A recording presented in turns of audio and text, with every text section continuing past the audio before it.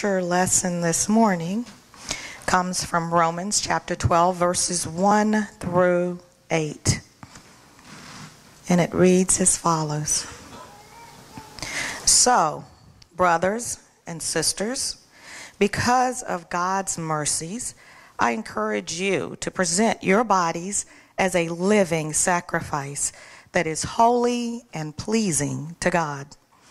This is your appropriate priestly service. Don't be conformed to the patterns of this world, but be transformed by the renewing of your minds so that you can figure out what God's will is, what is good and pleasing and mature. Because of the grace that God gives me, I can say to each of you, don't think of yourself more highly than you ought to think. Instead, be reasonable, since God has measured out a portion of faith to each one of you. We have many parts in one body, but the parts don't have the same function. In the same way, though, there are many of us. We are one body in Christ. Individually, we belong to each other. We have different gifts that are consistent with God's grace that has been given to us. If your gift is prophecy, you should prophesy in proportion to your faith. If your gift is service, devote yourself to serving. If your gift is teaching, devote yourself to teaching. If your gift is encouragement, devote yourself to encouraging. The one giving should do it with no strings attached. The leader should lead with passion, and the one showing mercy should be cheerful. The word of God for the people of God. Thanks be to God.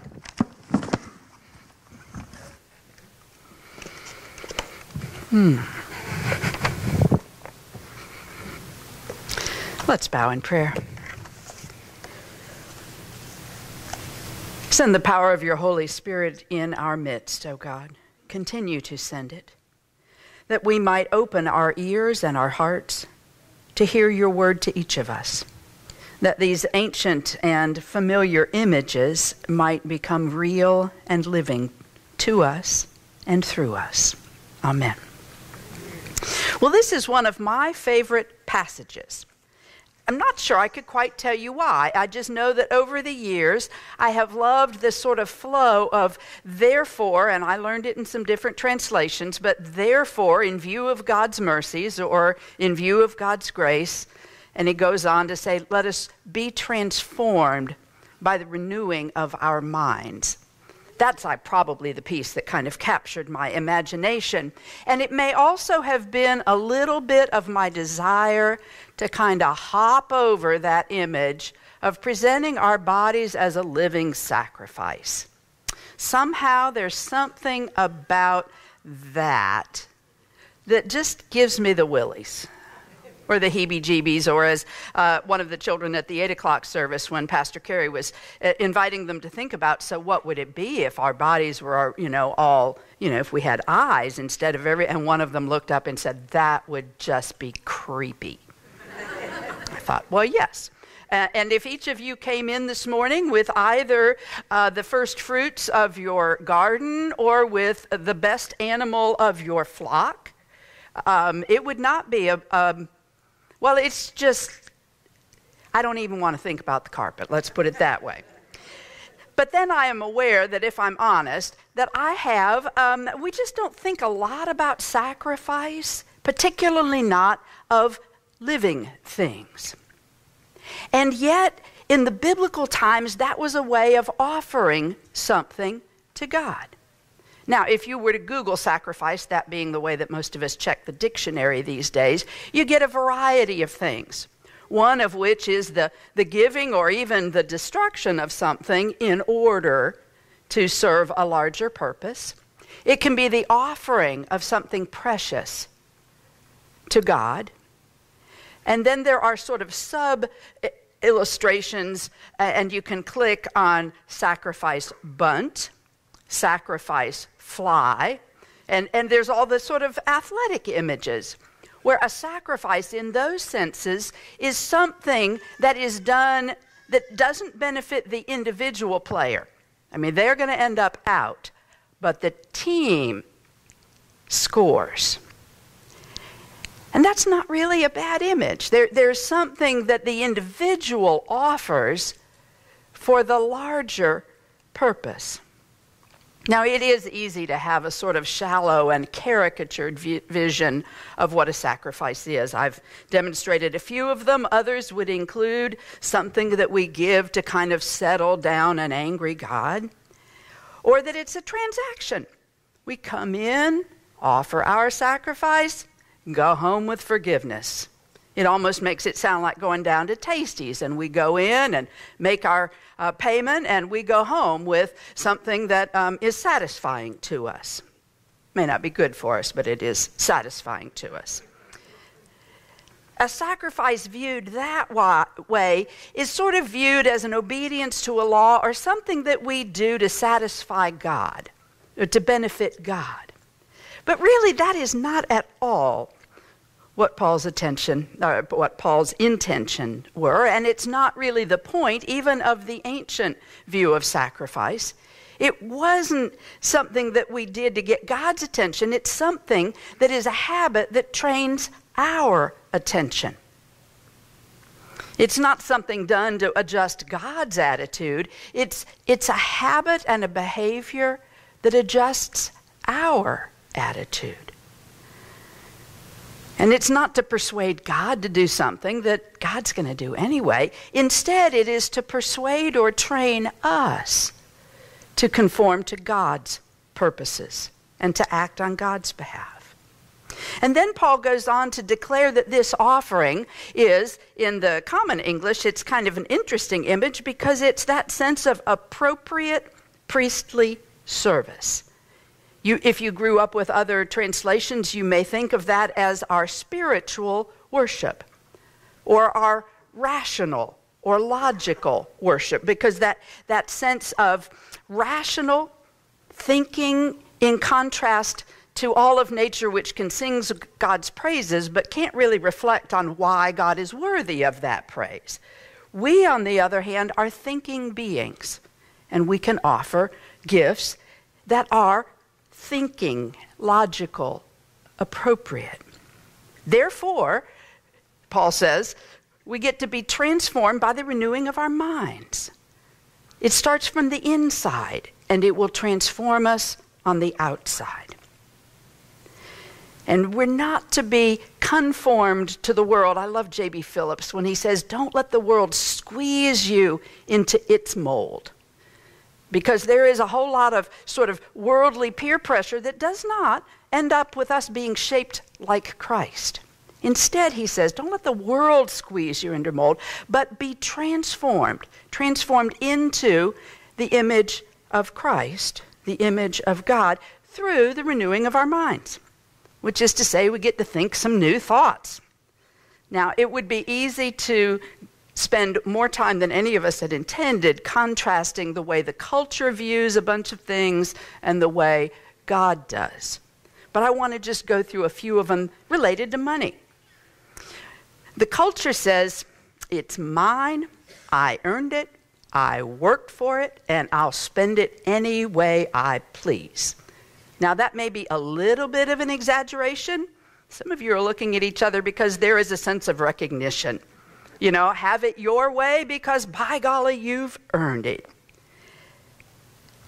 The culture says it's driven by our own agenda and preferences, and has this odd sense that if we give something away, somebody else will have more and we'll have less. And it probably won't be enough. That may sound familiar. It, on the other hand, is not God's intention. God has a rather different point of view, and with the resources, the money that we have, as we become increasingly God-shaped, we increasingly let God set the agenda and the purposes for how we spend them. Not just on what we might give to a church or a ministry, but how we spend all the rest of it as well. As we grow in our shaped by the image of God, we recognize that, yeah, we may have earned it, but the capacity to work is a gift from God itself. And the opportunities that we may have had are themselves gifts. And all good gifts, if you track them back, really come from God. And then there's this odd mathematics in the household of God that says if you give to and for and through God's purposes, you'll still have enough. It doesn't make rational sense, perhaps, but it does make divine sense. When I first started learning to tithe, the math was easy. I could do percentages and figure out 10%. And I will confess that as I, in those first days, wrote my check for $2.50, which tells you something about what my allowance was when I was 17, but that was for 2 weeks, that it, at that point, $2.50 would still buy something. And so I would sometimes think about what else I might have done with that. And as my income grew and that check grew, I did still now and then think about, well, what else would I have done with that?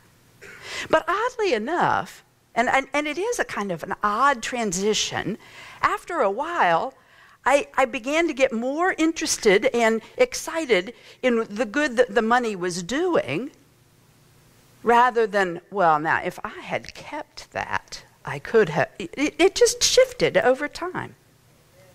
And eventually it stopped feeling quite so much like my money, but instead it was money that I held for a while and then got to participate with God in using it. And I will just tell you, this does not make sense until you try it. I wish I could kind of, make it seem more reasonable, but it isn't.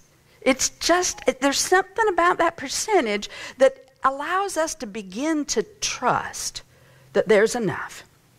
And in the same way that you can't learn to swim until you actually get in the water, I mean, you can read the book, you can watch all the YouTube videos in the world, you can practice the strokes or whichever ones you're wanting to practice, you can practice breathing, maybe even the sink or the tub at home, but until you actually get in the water, you will not experience that transition that happens when you realize that the water will hold you up. That particularly if you take a deep breath, there will be a sense in which you can trust that you will survive and learn to enjoy it, trusting that the water will support you rather than insisting, I will stand on my own 2 feet where I know it's safe. I think that for many of us, making some kind of a pledge to the annual budget is that learning to swim. It cultivates a habit, and it makes it in a 1-year increment, but for some folks, even a 1-year pledge card is a very scary thing, because there is this fear that if I give some away, I won't have enough. But in beginning, wherever you can, it develops the habit. And it gives practice in learning that if you give God what is first and best, rather than what's left over and last, that it works. And it's practice in trusting God. Now, for many, a 3-year capital campaign is deep water. And I would suggest that if you are not already pledging to the annual campaign, start there. If you're not putting anything at all in the offering plate, even your attendance card, start there.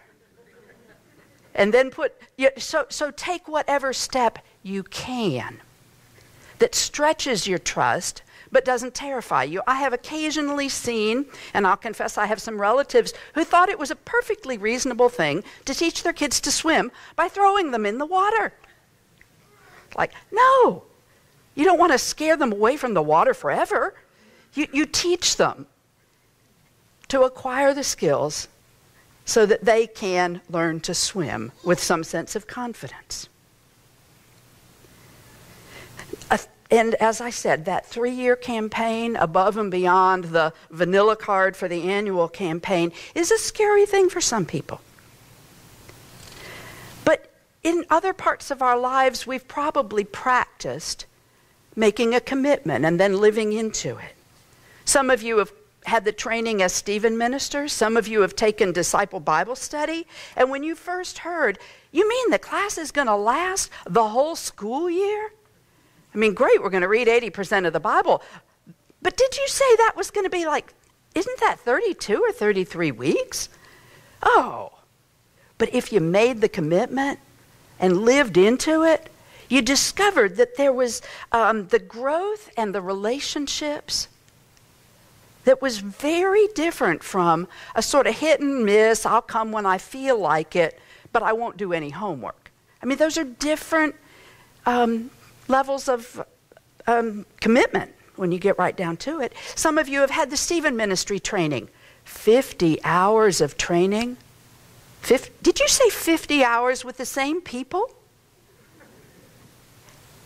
And if you have done it, you know how precious it is to go through that personal growth and the spiritual development and the practical skills that enable you to help in a way far beyond just sort of looking at a YouTube video to listen carefully.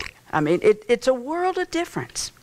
And if you've joined a team, an athletic team, if you've joined a band, something that requires a weekly commitment over time, if you've joined a civic or charitable organization, if you receive a work responsibility, you know the difference between, yes, I am all in, you can count on me, or, yeah, I'll give it a try.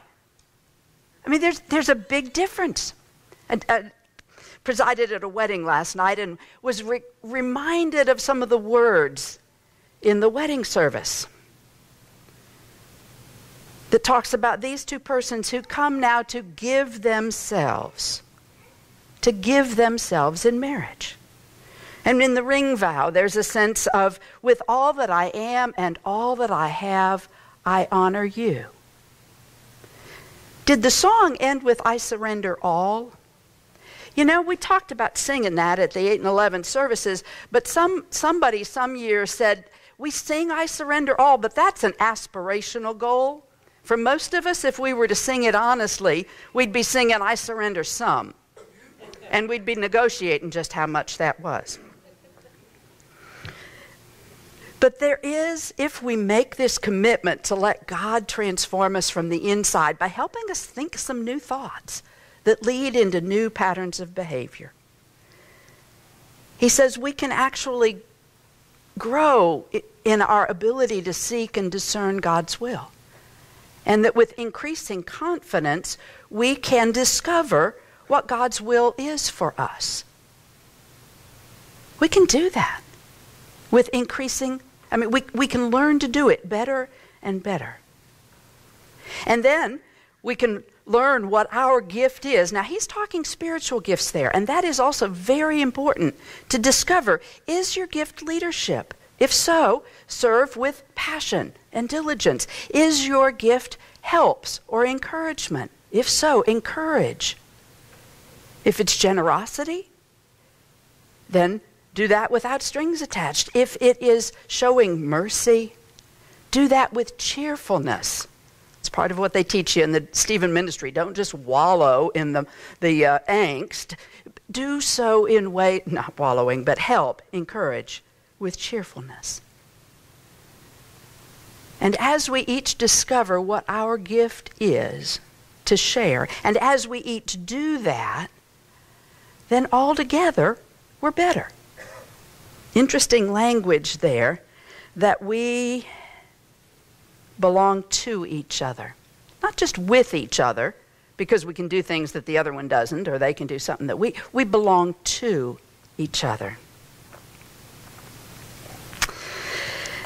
I read a story, it's true, I think, although it may have been edited as it went into publishing, of a pastor in the Oklahoma conference, a notable pastor, Jim Buskirk, who went regularly skiing with some friends. From that area, I think you would pile in the car and go skiing periodically in the same way that some of us go to the beach with friends. I have some colleagues with whom I have gone to the beach twice a year, and I know this isn't awful to admit since we live close to the beach. I'm otherwise not a beach person.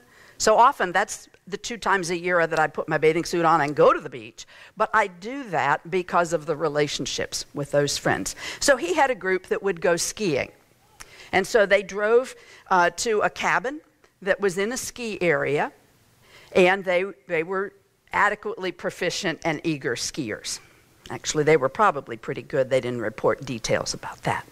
The cabin was in an area where they would then go out to catch the lifts to go further up the hill. But behind it was a mountain that was not served by any lifts.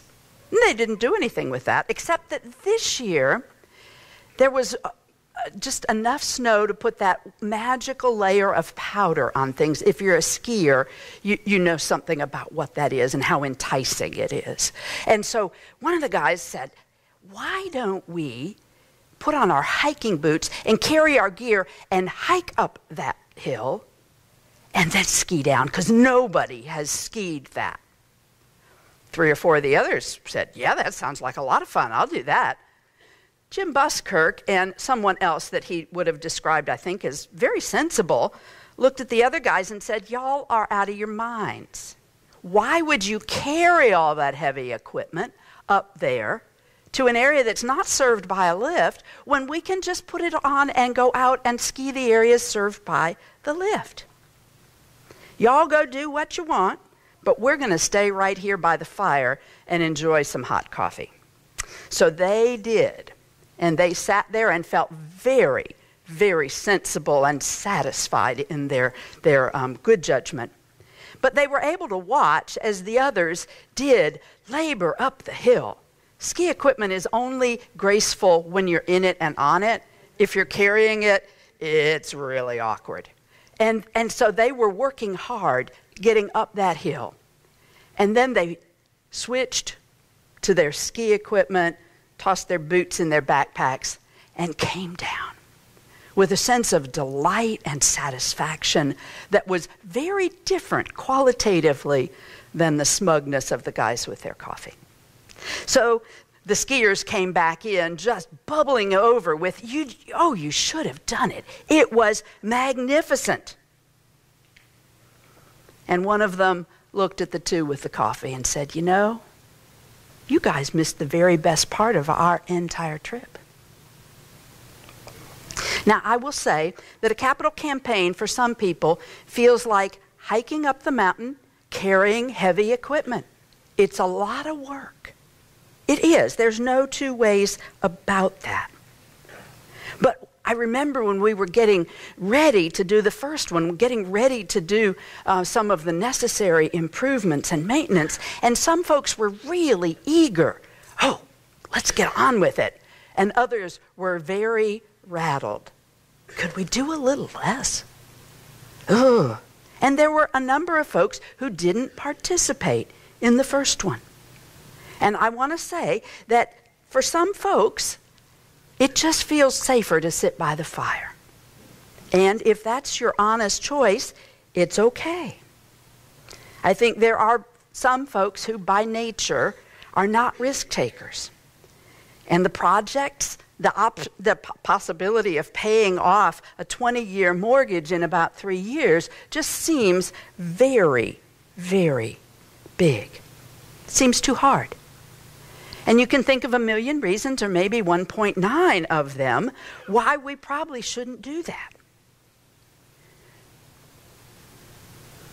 But there are quite a few others who feel that's where God is leading. And so, if you don't want to go along, that's okay. And I will say that churches being what they are, never mind churches, human communities being what they are, the folks drinking their coffee by the fire are probably going to have some narrative about why that's more sensible.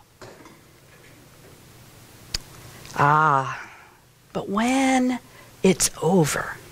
And when the mortgage is being burned, when the ministries are flourishing because of the improvements that have happened, and that's not just ministries in an abstract way, when lives are being changed because the facilities are accessible and multi-use, and when that debt is paid off and there is energy and eagerness about the next chapter that we can't even fully describe, when that is all being celebrated,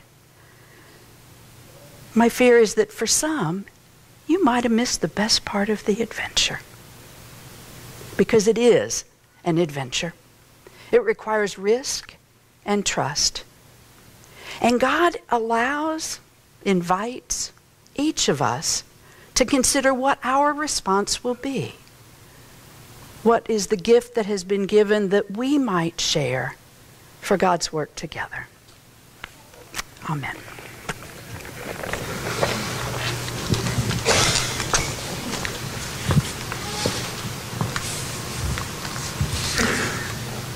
Will you pray with me?